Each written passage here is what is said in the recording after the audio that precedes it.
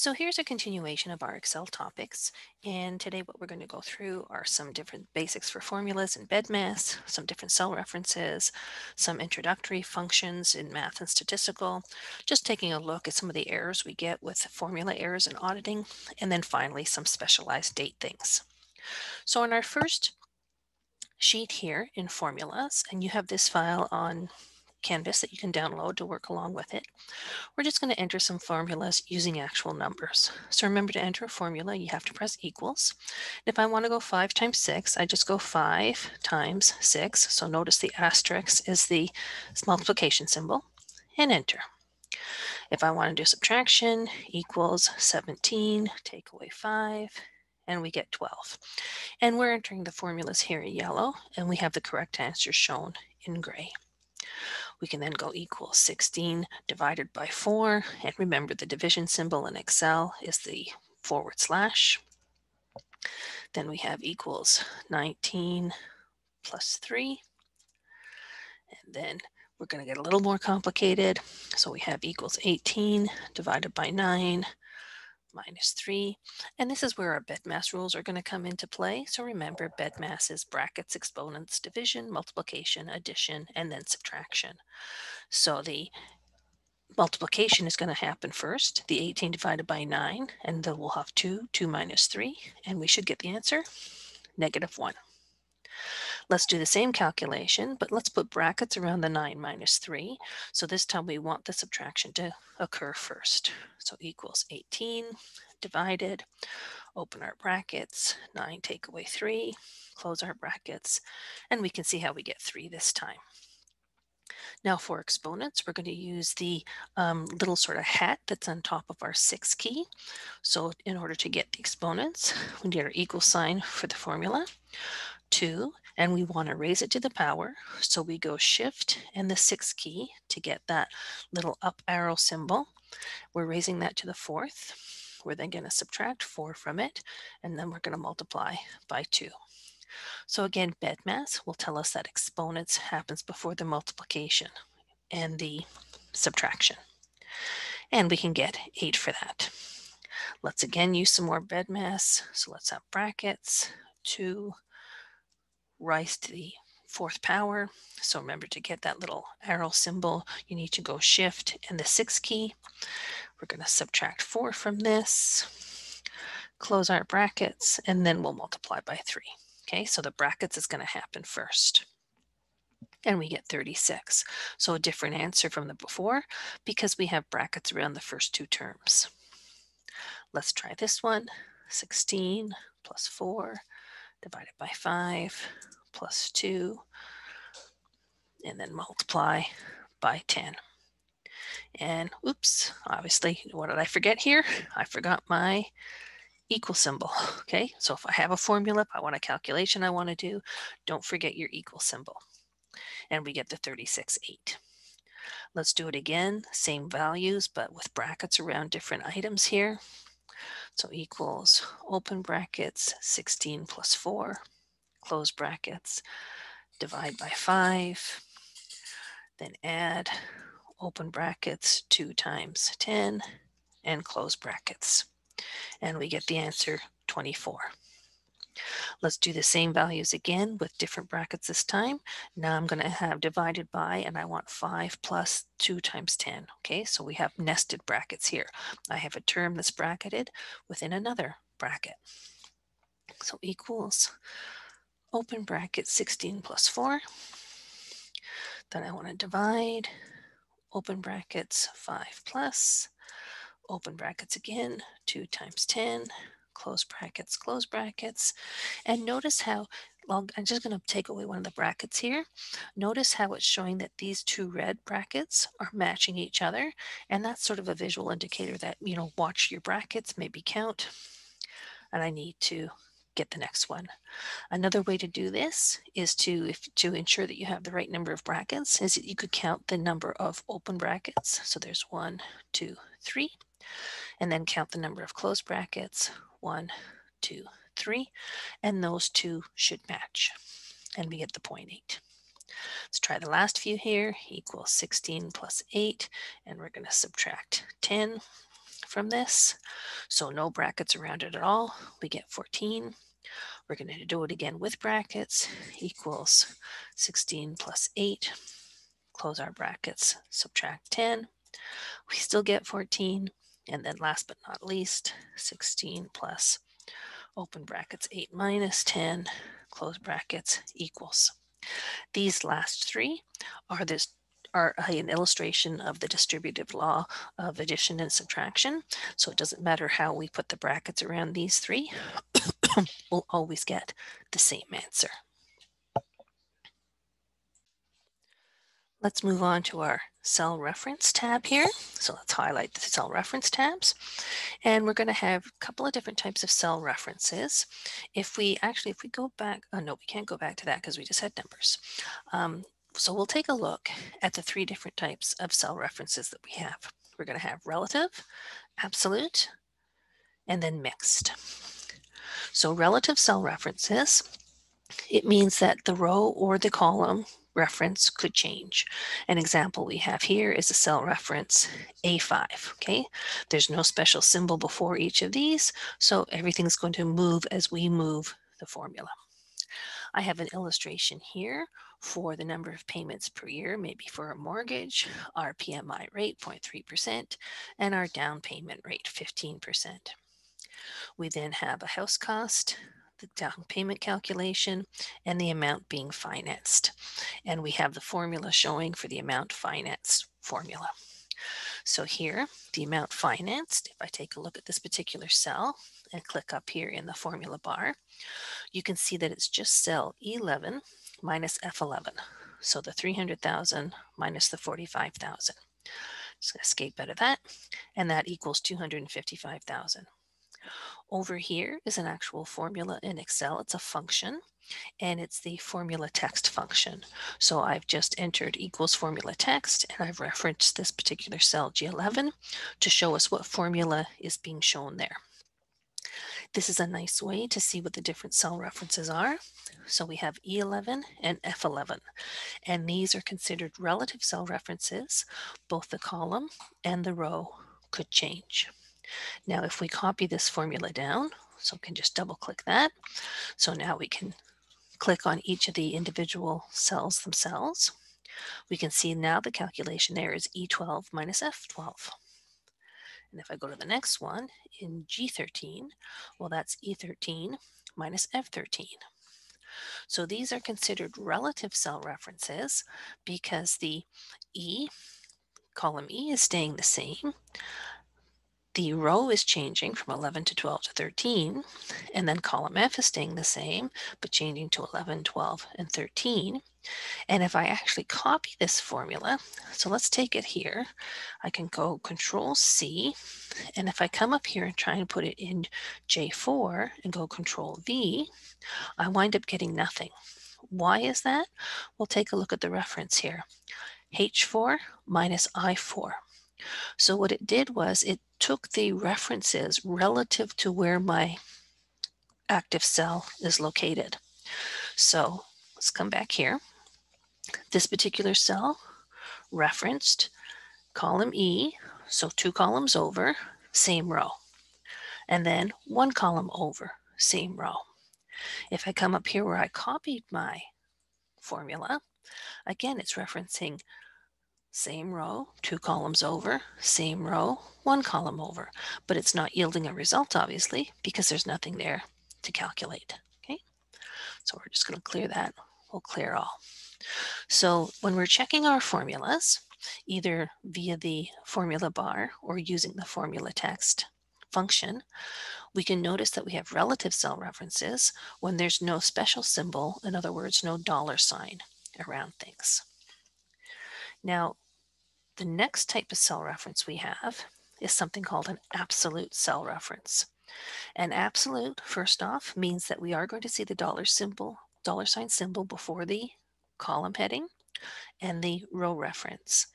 And this means that we don't want that cell to change ever. We always want to refer to that cell and only that cell.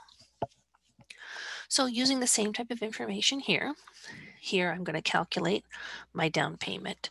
So I'm going to actually delete these. and reproduce them.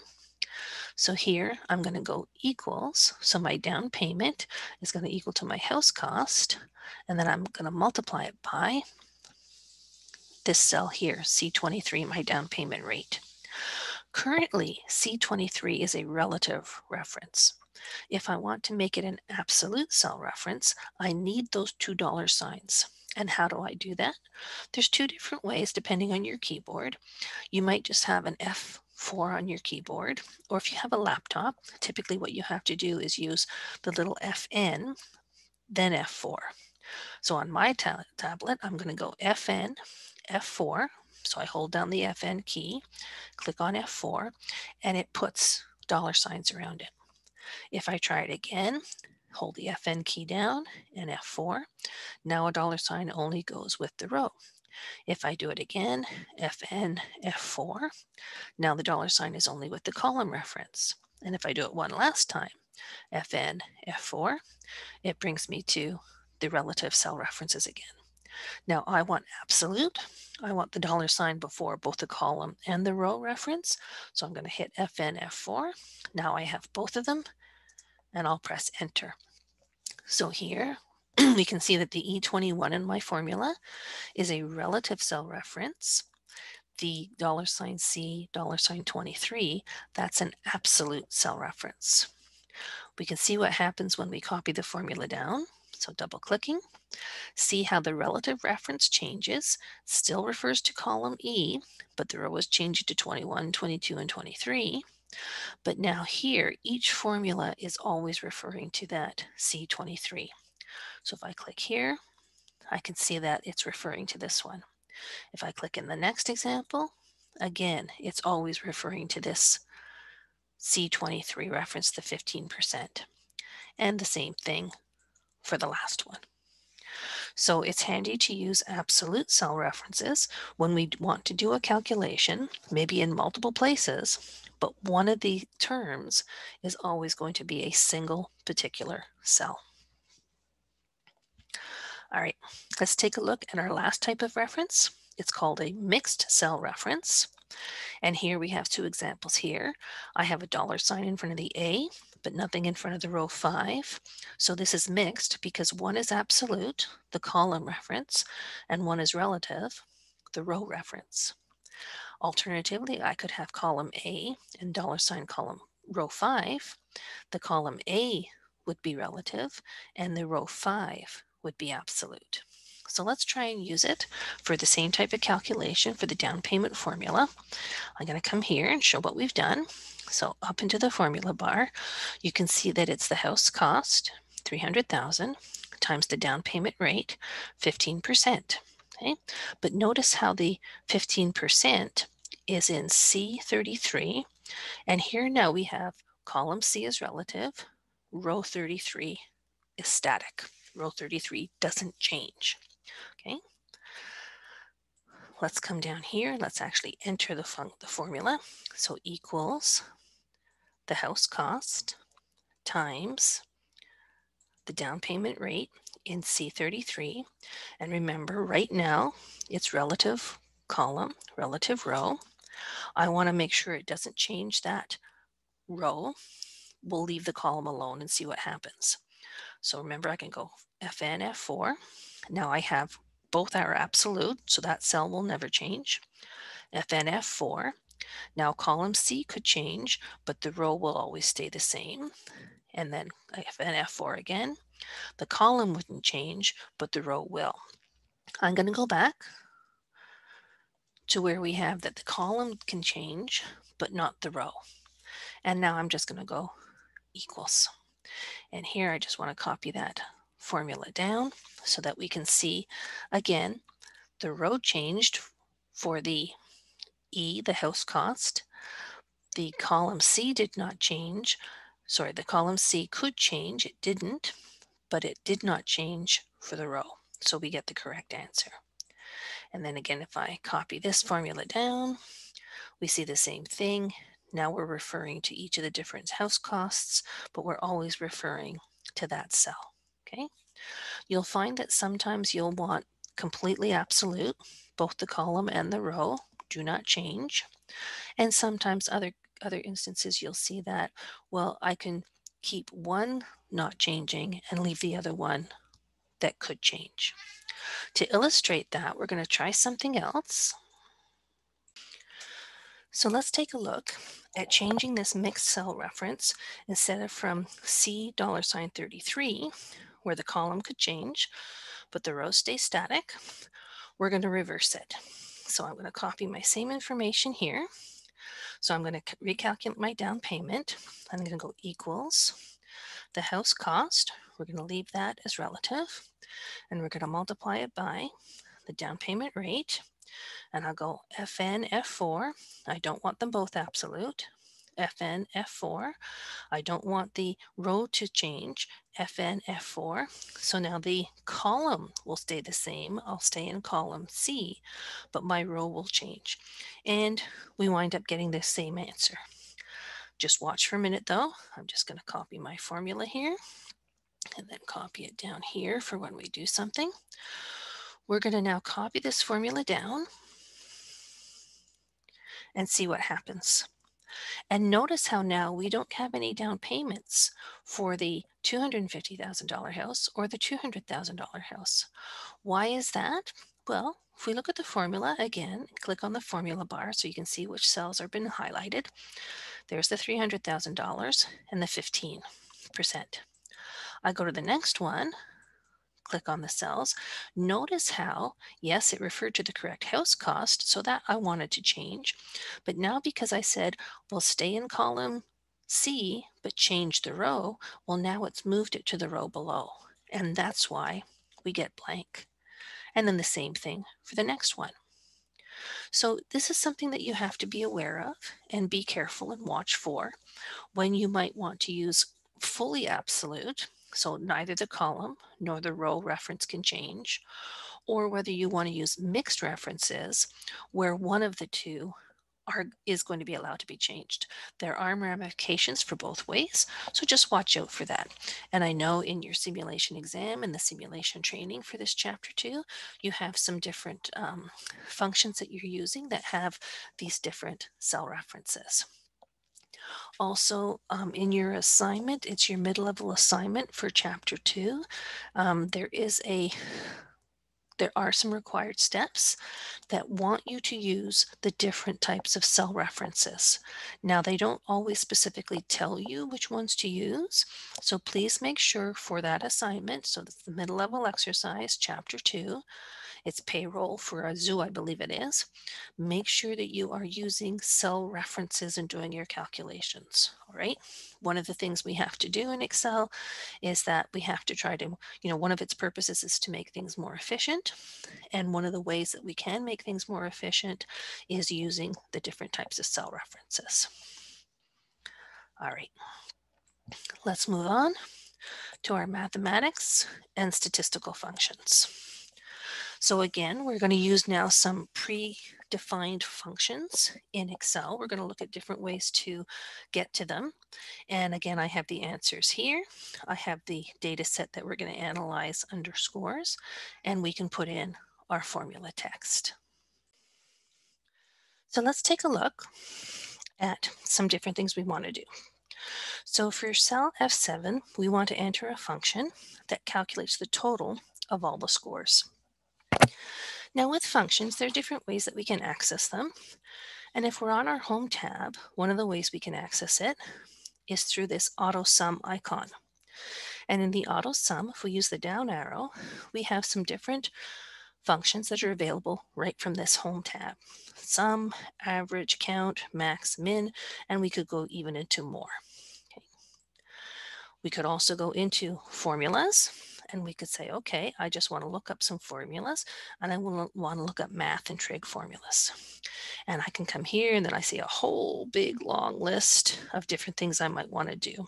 And we can see that sum is also here. Another way we can do it is to use the insert function here on right beside our formula bar.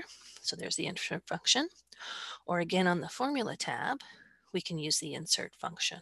Okay, so I'm going to use a couple of different ways to do these for the different calculations we're doing. So since the first one we want is just a total of all the scores, I'm going to use auto sum. And when we click on auto sum, we can see that it's saying, okay, well, it looks like you want the auto sum of this, all right? It usually tries to pick a cell reference close to where you are. That's not what I want to sum. I want to now go in and highlight these cells from B7 to B19 and see now we have the reference B7 to B19 and I can go equals and I've got my correct answer. I can check my formula text. This is another way you could actually get a function. You can press the equal symbol and you can start typing it in. So formula. So there's my formula text and I want to get the formula text for this cell over here. So there's my sum function, B7 to B19. Okay, that's one way to enter it. Here we can go average. So we have average here. So I can come up here and pick average, or I can go to formulas and go, well, average is going to be a statistical function. So that's under statistics. And then I can pick it, or I can actually start going equals and just start spelling it. And I get a little drop-down list. Okay. Alternatively, let's escape out of there for a minute. I can come into the insert function again. So either through the formulas and right on the ribbon or over here. And we get a little dialog box or a window that allows us to search. And here, I'm just going to search for sum right now. Okay, and go, and it'll find it for me. Okay.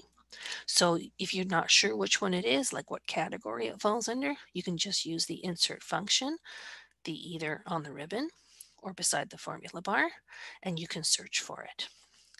You usually get a little bit more comfortable with things, and then you start realizing, oh, I can just start typing stuff in that sounds like what I want. That's usually a handy way. So equals average. There are different types of average. We just want the first one. As we sort of choose each of them, it gives us a little description so we can have sort of a guideline for or understanding of what that particular function does. We just want the arithmetic average. So I'm going to double click to select it.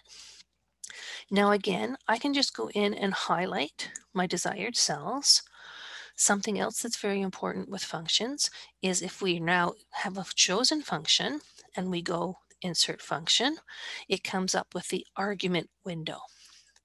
And the arguments are just, well, what are the things that are needed to run this function? So here I could actually type in individual numbers, but here, so the average tells you what it's going to do. And number one is the arguments you want to average. So here I'm selected in the number one box and I can just come and select my B7 to B19. So notice you can put it in the argument box or you can just highlight and select as you're entering things. Okay, and we can go okay. And again, I'll just bring that formula text down so we see the functions showing up beside it. Let's try this one. It's a median score. Now again, if you didn't know what category it fell under, you could come to home and check for auto sum and there's nothing there. We could come to more functions and go, okay, I don't know where it is, but it sounds like median. Type it in and go, and there it shows up immediately. Double click it. We get the argument window again, and we can just highlight our desired cells and click OK. And now we have the median. Let's go for the low. Again, we can go auto sum. Low is going to be our minimum. So we can pick minimum. Now notice again, when I do that type of selection, it's sort of giving me a, are these the numbers you want to analyze? No, that's not. I just overwrite it by highlighting and select what I do desire. Do you notice that there is some information below when you start the function? There's the name of the function in blue underlined. There's the arguments. And here, remember the function window, the argument window had them all listed individually, but it's just showing it this way. If I come back to the argument window, you can see B7 to B19 shows up in both spots. Something else that is handy with this function argument window is that there is help on the function. So if you click on the help, it'll bring you out to the support in Office and it'll help walk you through. Okay, just going to come back to my particular spreadsheet and I'll go okay. And we have the minimum function. Now for the high score, well, that's going to be a maximum. So max, largest value. I'm going to double click to select it. And I'm going to highlight my desired cells. Okay, so we get 98. Now these ones here, the next few, are going to be counting different things. And the first thing that we want to do is count the number of cells that have numbers in them. So if we look at our data set, it's very small, and all but two, one has NA and one is blank. So all but two of them have numbers in them. So let's see if we can sort that out. So we're going to go equals, and we're going to go count. We have a number of different count functions. Count the number of cells in a range that contains numbers. So that's the one I want. So CountA, highlight the cells, and enter. And there are indeed 11. Here's 4, 5, 6, 7, 8, 9, 10, 5, 6, 7, 8, 9, 10, 11 cells in my scores area have numbers in them. And there's the function count. Now, if I want to count the number of cells that have nothing in them, so that are blank, again, I'm counting something, so I can start typing in count. And we'll count A, so counts the number of cells in the range that are not empty. And I want to count the number that have nothing in them, so that are blank. Count blank counts the number of empty cells in a specified range. So I'm going to want count blank. And we're going to highlight our range. And we should get 1 because there's only one blank cell. Now here, we want to count the number of cells that have something in them. It could be text or it could be a number. So remember, in the count function, we were counting the number of numeric cells, how many cells had numbers in them. This is now saying, well, I don't care what's in the cell. I just don't want it to be blank. So we're going to go equals count. And here, well, we don't want to count the ones that have numbers. Count A, count the number of cells in a range that are not empty. Okay, so let's pick count A, select our range, enter, and now we have 12 that are not empty. So we have this 1, 2, 3, 4, 5, 6, 7, 8, 9, 10, 11, 12 cells are not empty. They have something in them. Let's take a look at this next one. We want the number of cells that contain a particular text string. Here we can use, so we want we can use accounting, but with if beside it. So again, we're still counting, but we're counting here. Count the number of cells within a range that meet a given condition. So let's pick CountIF, and let's bring up our argument window. So what's the range? We want to highlight our B7 to B19 again. And what's our criteria? Well, I want it to contain NA. Okay, and I'm going to go okay. And it counted just 1. Now, I don't know if you noticed, so I'm going to undo, and then I'm going to do it again, equals CountIF. And when I bring up my argument window, so my range, no problem. But for my criteria, I just went N/A, both in capitals. Okay, notice nothing around it. And I go okay. Well, notice Excel actually put double quotes around the NA. So it's saying that this is actually text. And if I go back into my insert function argument window, it put it around for me. Okay, so we can see down here, it has the double quotes around the NA. Excel put them in there for me. I can type them manually, or I can just type in my text. Excel will identify it or recognize it as such. All right, let's take a look at rounding. So we're going to go equals round. And I just want to round the average score that we calculated up here. Again, we're going to go to the argument window and say, okay, well, I've got my value. How many digits do I want to round it to? And I'm just going to pick 2. Okay. And notice here again, in your function argument window, it will tell you what was in your chosen cell, F8. So there's the value. It shows you what was in your next sort of argument cell. So there's the 2. And here, just below it, it actually shows the result. So we can go okay, and we have 8164. So I'm just going to come back to here, and I'm going to go through each of these and show you. There's the argument range, there's the result. There's the argument range, there's the result. So sometimes when you're having difficulties with functions, you're able to see it right within that argument window. Let's do the same thing.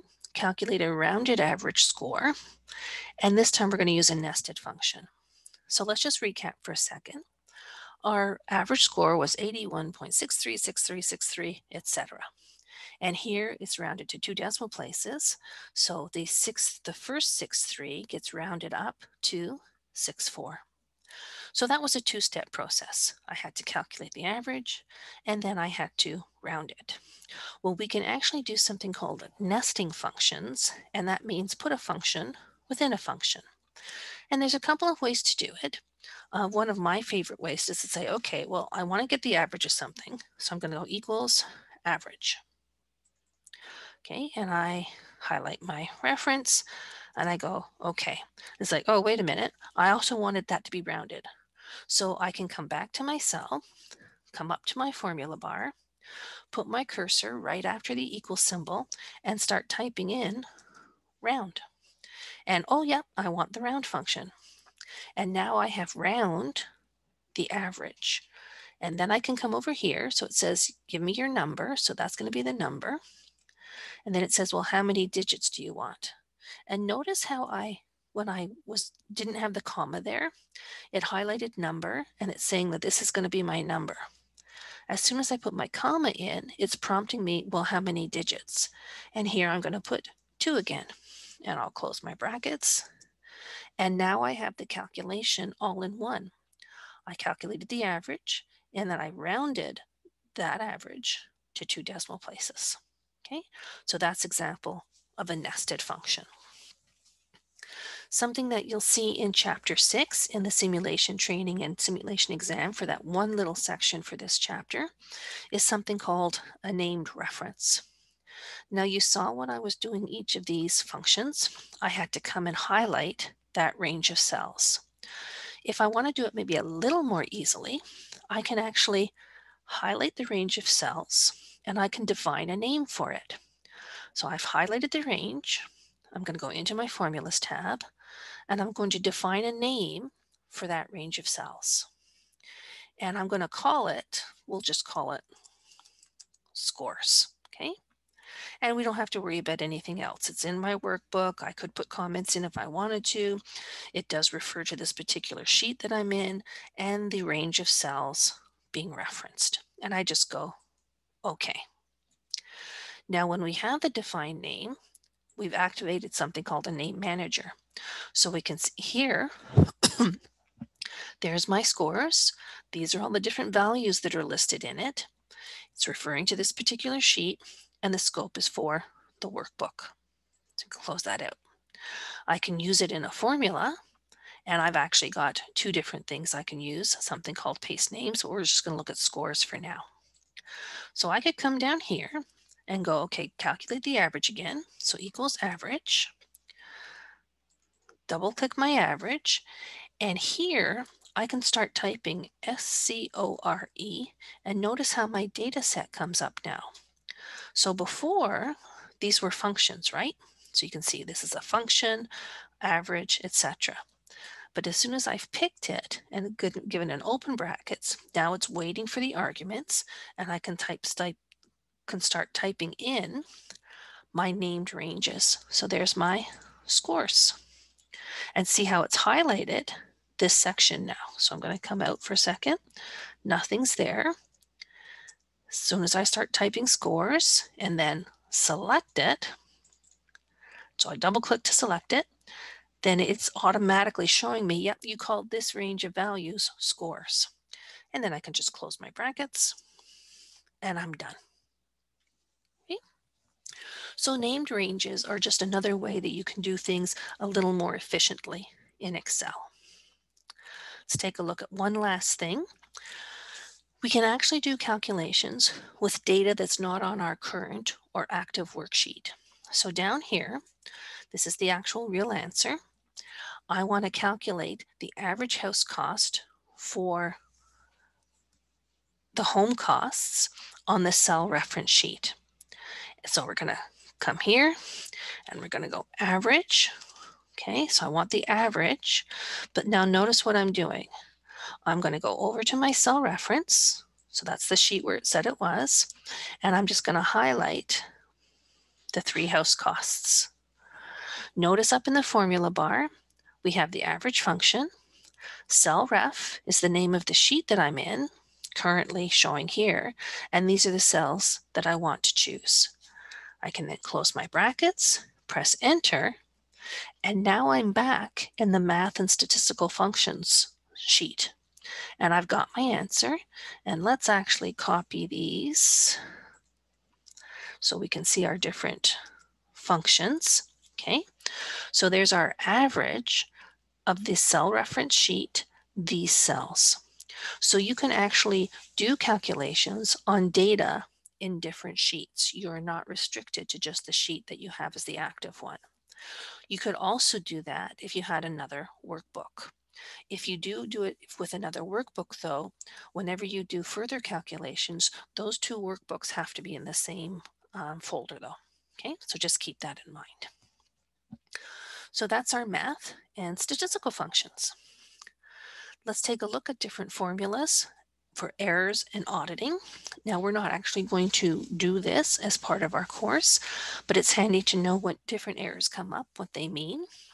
So if you have a hashtag with an NA, it means that the formula can't find something, okay? If you have hashtag value, it's that you're trying to use a word in a mathematical formula. Hashtag reference is that, well, there's some reference, there's a cell reference that was deleted, okay? Hashtag div/0 means that you're trying to divide a number by 0, which you can't do mathematically, right? Hashtag number exclamation point means that there's a number being referenced, has some symbols in it, so it's not really a number. And this is one of those things that Excel can autocorrect. It will fix it for us automatically. Hashtag name question mark is we're naming where we've tried to access a function, we're naming it incorrectly. Hashtag null with the exclamation point means that our function's arguments are missing a comma. And circular, well, that's when a formula or function tries to reference itself.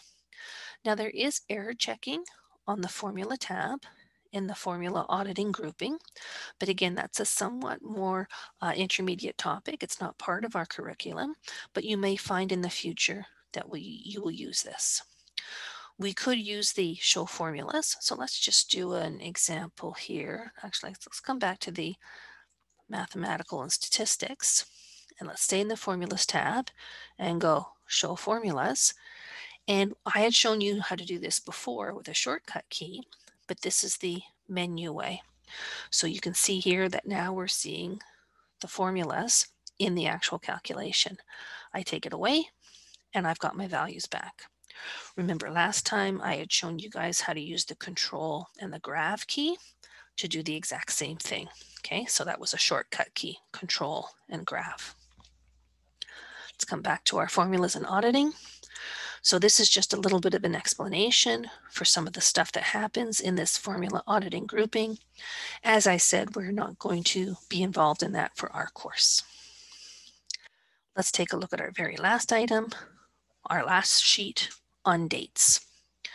So there's a couple of specialized date functions, today and now, that give us different date information that we might be interested in. These are actually called no argument functions because there's nothing inside the brackets. So if I come to D8 and I go equals today, and I just press enter, okay, it's saying, well, it looks like I did something wrong here. Well, I used today. What am I missing? I'm missing the open bracket and the close bracket. Notice as soon as I put the open bracket there, it's saying, oh, that's the function you wanted. And I could just pick it. And maybe it's saying that, well, okay, it looks like you don't know what you're doing. So here's some help on it. Okay, so Excel sometimes will automatically help us. I don't need an argument in there. I can just go close brackets, and it's coming up with January 17th, 2021. There's a shortcut key for this today function. It does not update when the workbook reopens. So here I can just go Control and the semicolon key. And again, I'll get the same answer. The difference between using the today function and using the shortcut is that if I use the today function, every time my workbook opens, it will update it. Okay, so say I had the same workbook and I open it up tomorrow, I come to this sheet, it's going to change it to the 18th. If I use the control semicolon though, it will not update it. Okay, let's try another one. Equals now. And again, this is a no argument one, so we need the open and close quotes. And we have the date and the time. Okay, and this one updates today's date and time on a 24-hour clock. So 14:23, it's 2:23 right now. And it will update each time my workbook is opened. Not while it's open, only if I close it and reopen it. You can also, if you have these types of date functions and you want them to be updating immediately, you can use the F9 key or the Calculate Now in our Formulas tab. So here's our Formulas tab. We're up here. And here's in our last grouping of calculations, Calculate Now. So let's see if anything will update. If I go Calculate Now, oh, it's 14:24 now. All right. You're not seeing the date change because I haven't closed and opened it. Okay. So a couple of little sort of specialized date functions. Another handy feature that Excel can give us is for calculating the number of days between two dates. So for example, I've given some instructions here. Put in June 1st, 2019. And notice the default formatting in Excel is day, month, year, shown with two digits, three symbols, or three letters, I should say, and two digits. And here I'll go June 22nd, 2019. So again, day, month, year. And if I have those two dates, I can quickly calculate the number of days between them by using the days function. So equal days, that's the function I want. Let's bring the argument window up so we get more experience at that. What's the end date? Well, the end date is going to be the later date, so the June 22nd. What's the start date? That'll be the earlier date, June 1st. And the number of days between those two dates is 21 days. Okay, so just a little days between dates function. I know that you'll be using that in your you should have used it last semester in your first semester math, and you'll definitely be using it in your second semester math, but typically you use it on your Texas BA2 Plus calculator. Now, with dates, we have to understand that there's formatting issues, okay? And some of us have seen some of these formatting issues in our mid-level and capstone exercises for Chapter 1. Okay, so let's review. So I'm going to put in here June 1st, 2019. And again, just showing you the default format, day, month, year. And I had done one on a previous day for this spreadsheet, day, month, year. Now over here on the right-hand side, I have a couple of different formats showing that if we use English Canada, if I have a general format, it yields a number. A short date will yield it like this. So year, month, day. Long date spells out the month, symbols or numbers for the day, numbers for the years. And then we can pick one from the list, and we're going to see what I mean by that, or we can create a custom one. So here, let's go back to our Home tab, and this is where we have our number formatting. So I'm going to click in this cell here. And I've just referenced D40. Okay, so the June 1st, 2019. Okay, and it's general format that we have here. General format, the code in Excel for June 1st, 2019 is the number 43617. I can come up here and change this and change it to a date. And now it's showing June 1st, 2019. I'm just going to undo that so we can see how it stays as just a number. Short date, well, that's again from this drop down. We have these two options here. And in one of our class recordings from last week, you should have seen that sometimes we'll see short date and sometimes we'll see long date, like the actual words showing up here. And it's a little quirk of Excel that happens with this. Okay. We have a long date, as I said, is typically month in words, the day and the year in numbers. And we have here just one picked from our list. So I'm going to come up here and I'm going to come to the one from the list. I'm going to come up to my values here in my number area on my home tab, and I'm going to go to more number formats. And we're going to drag this over to the side and see how we have different formattings available for date. Okay, so I can cursor down and pick one, which one I like. Notice also that we can pick a location for our dates, and I currently have picked for these cells English Canada. So if I pick one from the list, let's pick this bottom one here, 14 March 12. I go OK. And now it's changed it, day, month, year. Okay.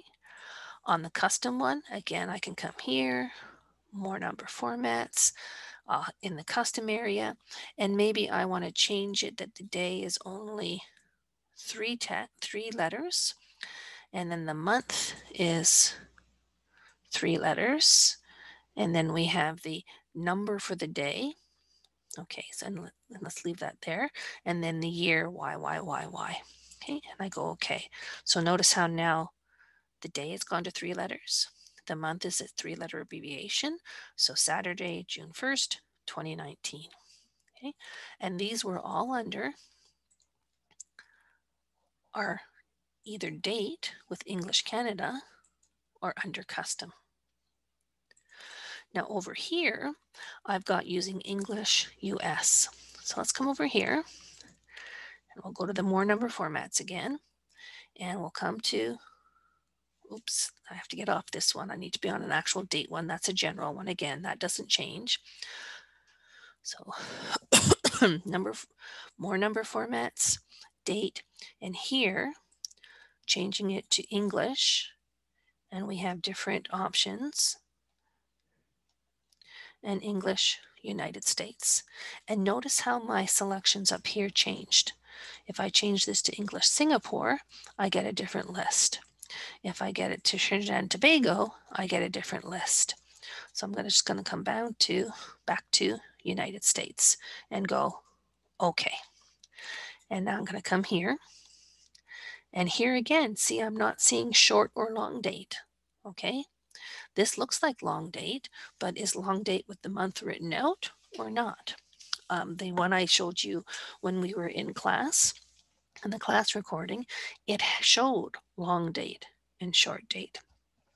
Just recognize that, things can be a little strange with software, right? We just have to get used to it. Okay. Here, so again, I'm referring to D40, and let's come to date, and let's say that this is the long date. Well, it looks like the short date above. And this is the frustrating aspect of Excel, is that, you know what, it doesn't always seem to be consistent. Just be aware of different settings in your software. Try and keep them always the same. Like, you really should have maybe default English Canada if you don't already. Maybe somebody else was using your computer and they changed it. Okay, so these are the types of things that can happen. Let's take a look at another custom date here. So we'll go more number formats. We're in custom, and let's switch the order here. So we're going to take the double day. So we'll take that out.